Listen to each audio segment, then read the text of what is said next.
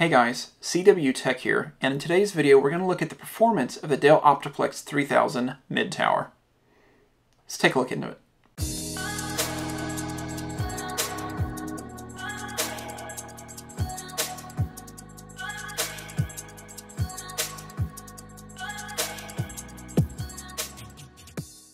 Starting, this build is a pretty general use workstation. It is an i5-12500 CPU, 16 gigs of DDR4, 512 gig solid state. That's about it. Nothing too special on this machine, but a very standard, basic end user workstation that's really going to get the job done and super easy to get into and upgrade and repair if you're a tech. So let's hop in and check out the performance of this machine compared to maybe some older models, compared to some step-up newer models, and kind of see where it lands. Starting off is the Intel i5-12500 CPU. It beats out the 9700K fairly well. It's very interesting to see the performance difference from the 12th and 13th gen CPUs versus the 9th and 10th gen. It is really amazing how far the 12th and 13th gen CPUs have came in the performance category.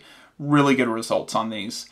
It's still quite a bit slower than the i9 11900 and onwards, but again, this is an i5. In my opinion, the price versus performance on this machine is very good for a standard user workstation. Looking at the Crystal Disk Mark, you can see sequential reads and writes, 3.3 gig and 2.7 gig respectively.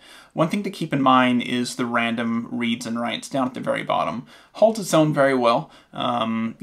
Crystal Disk Mark is one of those things you can download, it's free. Just make sure if you have an SSD to go to settings and select the SSD test and then run this and just kind of see how it compares. So that's my thoughts on the Optiplex 3000. You know, my main complaint on this machine is it doesn't have USB-C. In this day and time, I cannot believe any machine would ship without USB-C. It's really kind of the standard now, so I'm very surprised it doesn't have it. You can get it with an add-on card, but very surprised it doesn't have it, at least on the front. It's a very common thing you're seeing on any kind of entry-level workstation now, so I am a little disappointed to see that it doesn't have a USB-C. At the end of the day, this machine's going to be totally fine for a standard end user. Someone who does the basic office tasks, this machine's going to be totally fine for them. And on the IT side, if you have to service this machine, it's very easy to work on. Nothing complicated to get into, takes just a second to break into every piece of it. So overall, I like this machine. I like the price point. My only complaint is it doesn't have USB-C. As always, feel free to like this video and subscribe to the channel. Really trying to build a good community here, and I'm excited to bring additional content. Going to be redoing the studio soon, so stay tuned for that. One of the projects I'm most excited for is comparing the RTX 4080 on how it runs with an 8th gen CPU, a 10th gen CPU, and a 13th gen CPU. Really excited to see those results. So if you're in the market for a GPU but can't afford to upgrade everything at once, stay tuned for that video.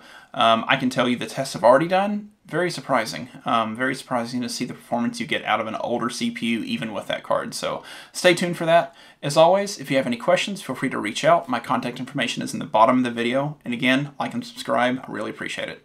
Have a great day.